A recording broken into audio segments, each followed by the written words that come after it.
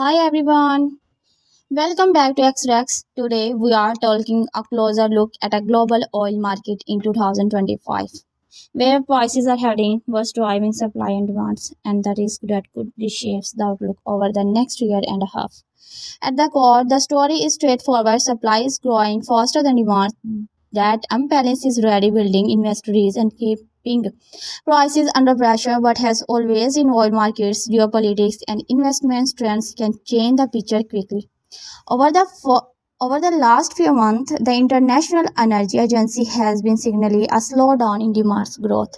For 2025, global consumption is expected to rise by just around 7 million barrels per day.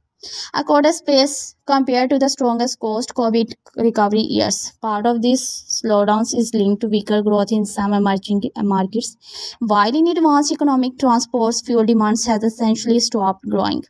On the supply side, the numbers tell a very different story. This year alone, global supplies are projected to expand by nearly 2.7 million barrels per day, with more to come in 2026. Much of this increase is being driven by OPEC Plus easing back on its earlier production cuts alongside strong outputs from the United States, Brazil, Canada, and Guyana.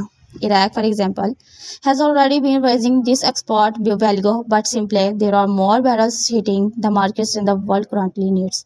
This oversupply is showing up in the data. Inventories in both the US and China have been rising, and that has capped any serious attempt at a price rally. As of late September, Brent crude has been trading around $67 billion per barrel, while BTI is in the low 60 seconds dollars.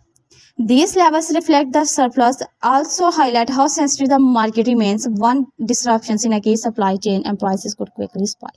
Looking ahead, the US Energy Information Administration expect Brent to average about 67 to 68 per barrel dollars through 25 to 2025.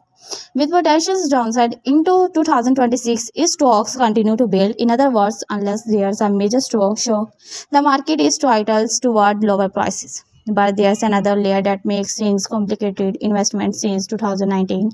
Nearly 90% of upstream spending has gone just to replace natural declines in existing fields rather than to create new production. The IEA estimates that the industry will need about $570 billion per upstream investment in 2025.